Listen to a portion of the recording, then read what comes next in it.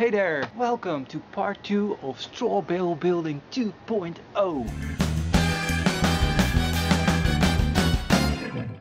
In part 1 you've seen me build this wall right here using a brand new technique with wire mesh, dry straw and cob.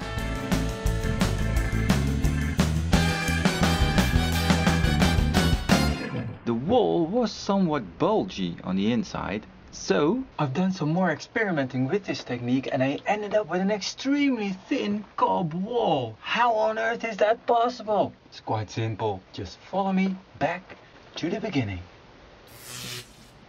I'm going to do an experiment. I'm going to remove the wire mesh and straw. Let's see what happens.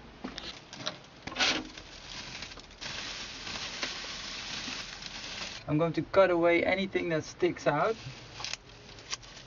I have removed quite a bit of straw. That means the wall becomes much thinner. It will be less insulated because the straw will keep the cold out in winter. So I guess it's a choice you have to make for the outhouse. This seems like a good idea.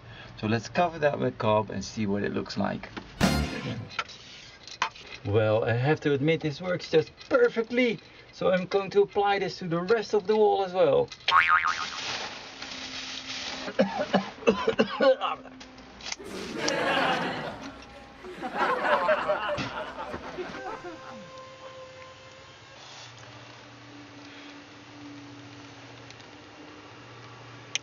I have to admit that these stumps are kind of hard to work on. That's a bit of a bummer.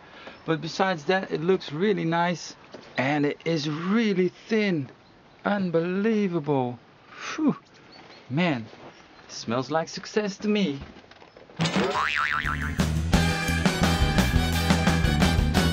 While the inside dries, you can see a lot of cracks appearing.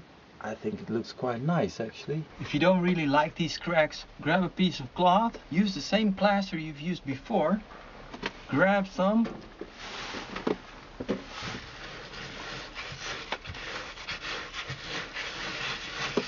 and just fill up the cracks, that's all.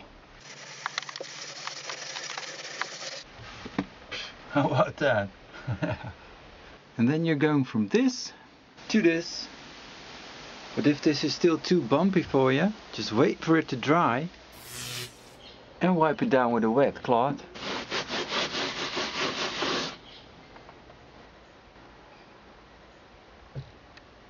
And then it becomes an ultra thin, smooth cob wall. Congratulations, you've just experimented using an experimental technique called Straw Bale Building 2.0. I will do some more experimenting in part 3 on this wall right here.